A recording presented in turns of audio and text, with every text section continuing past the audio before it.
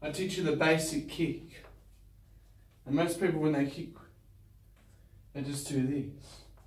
They swing it around. They swing their hips. That's not what you want to do. You want to have control of your kick. It's not about power, it's not about speed. Most people do this, like that. But what you want, you position yourself straight, keep your 1 foot forward, 1 foot back. Particularly your powerful leg should be back. So what you have to do is make sure that your hips are aligned, make sure that they're straight, keep your hands up. And what you have to do is go for the kick. Before you go for the kick, make sure everything's straight. And all kicks rely on your hips turning. So what you want to do is you want to kick like that.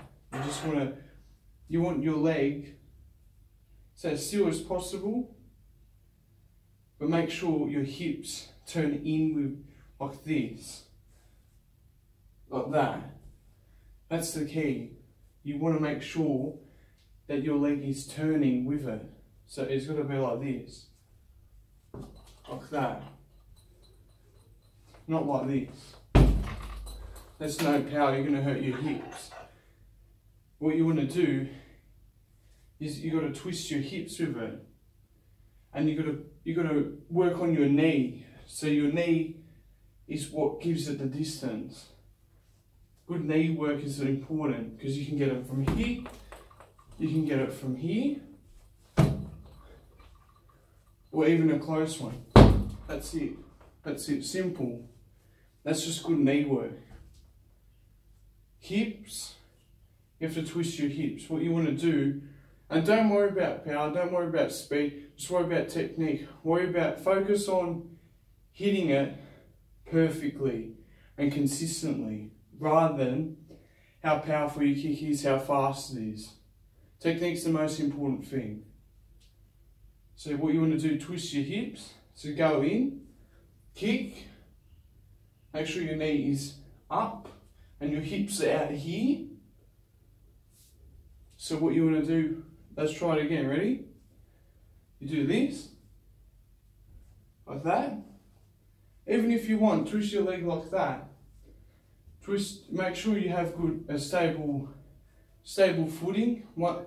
Your front leg should always be supporting your back leg.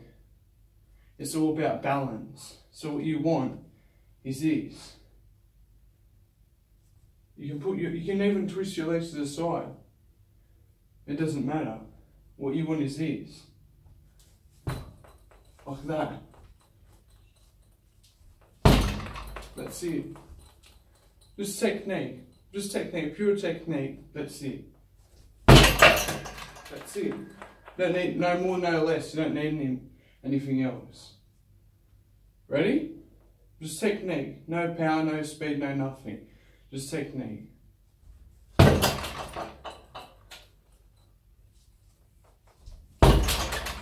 That's it. Other leg. That's it. And make sure you always point your toes. Point your toes out like a ballerina. So if you add your hips twisting like that, you add your knee work, toes pointed, and you just work on your technique and positioning. Make sure they're facing forward, one foot forward, 1 foot back. And as you go to twist, turn your hips in. Ready? Now obviously you don't want to start off high, start off hips. Start off where your belt high. That's the key. Ready? That's it. As you want to do you don't want to be stretching. Make sure you do exercises that are going to improve your flexibility, so that you can have more range of motion. You can hit them here, you can hit them here, and also it widens your hips as well. Ready? I'll show you again. Ready? That's it. That's it. That's it.